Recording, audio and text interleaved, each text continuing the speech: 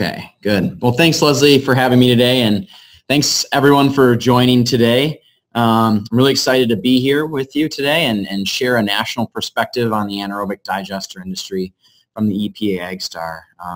We're really proud to partner with the University of Nebraska.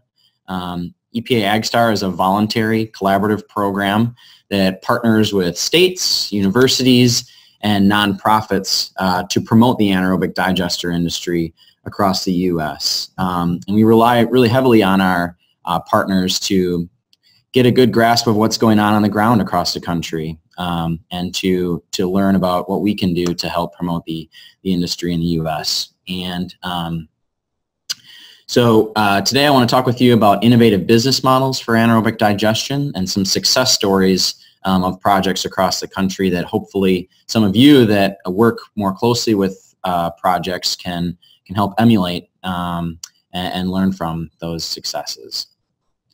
So some of the business models that I want to share with you today are third-party owned and operated systems, taking advantage of eco-markets for co-products, and utilizing renewable natural gas for vehicle fuel from manure-based digesters.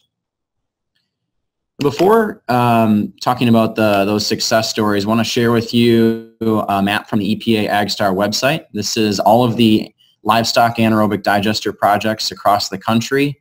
Encourage you to go to AgStar's website. This is right on our homepage, and take a look at projects in your state or across the country to learn more about them. A lot of great information, really interesting about feedstocks and types of end uses for the biogas. So currently in the United States, there's 244 livestock anaerobic digester systems, majority of which are on dairy farms, but also swine, poultry, beef, and a combination of those. But there is a massive potential for additional livestock AD systems across the U.S. AgStar estimates that an additional 8,000 anaerobic digesters are possible on farms. And if that biogas is fully realized, could be a huge potential of 250 billion cubic feet per year of biogas, which is enough to power 1 million American homes' electricity needs for 1 year.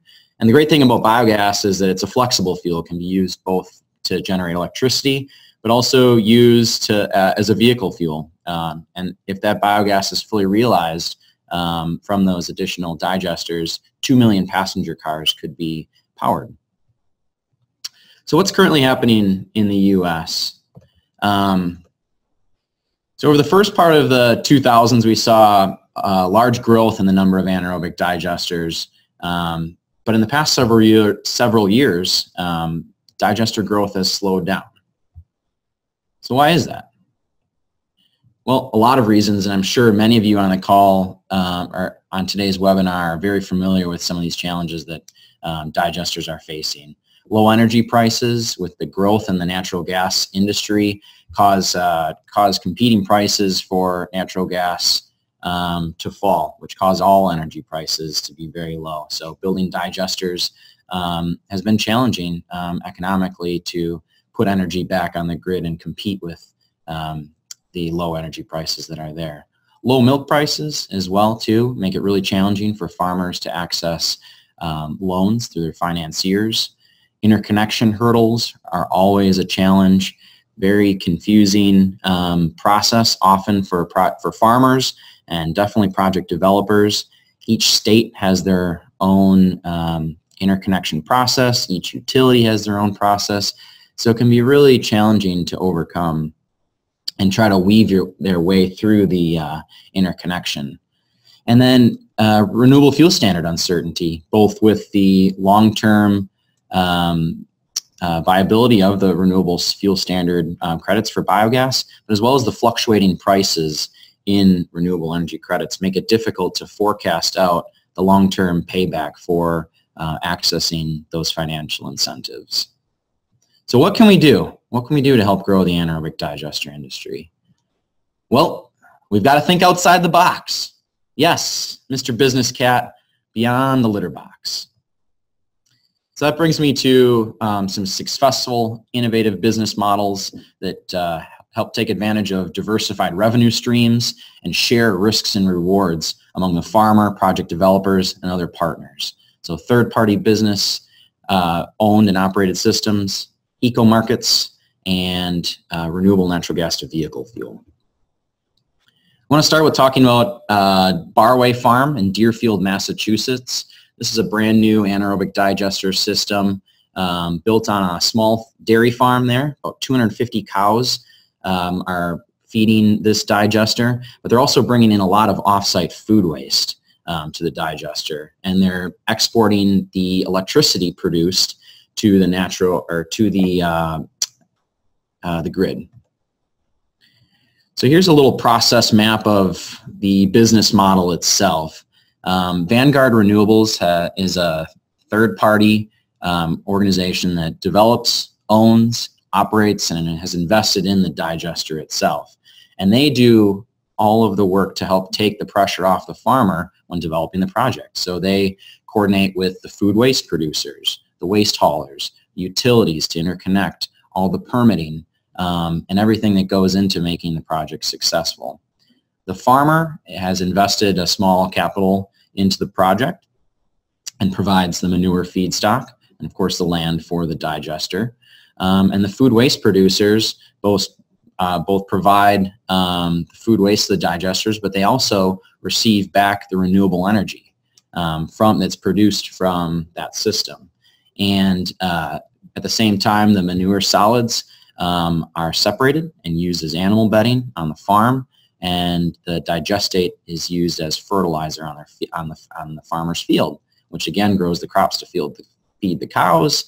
So it's a really closed loop cycle, and they've had a lot of success there with that third-party model. Eco-markets for co-products. One example is Magic Dirt. It's a potting soil product that's produced from digested manure. So they have partnered with 19 farms across the U.S. to separate the manure solids and put it into a package that they sell across the country. They have plans to be on the shelves at nearly half of the Walmart stores in the country by the end of this year. And they have done some testing on their product. And many of you on the call, I'm sure, know that digested manure is gold for plant growth. And they did some testing that showed that their product has more nutrients and outcompetes some of the other soil products that are on the shelf. So one company that's taking advantage of the digestate to enter into a market to help diversify revenue for farmers. Another great product is cow pots. Freund Farm in Connecticut. It's a very small farm. About 300 dairy cows are feeding their digester, and they separate their manure solids to create biodegradable planters. So these planters can replace unsustainably harvested peat moss or petroleum-based planters, and it's a really great product that takes advantage of manure solids that would have just gone onto the field to but creating another additional revenue stream from their digestate.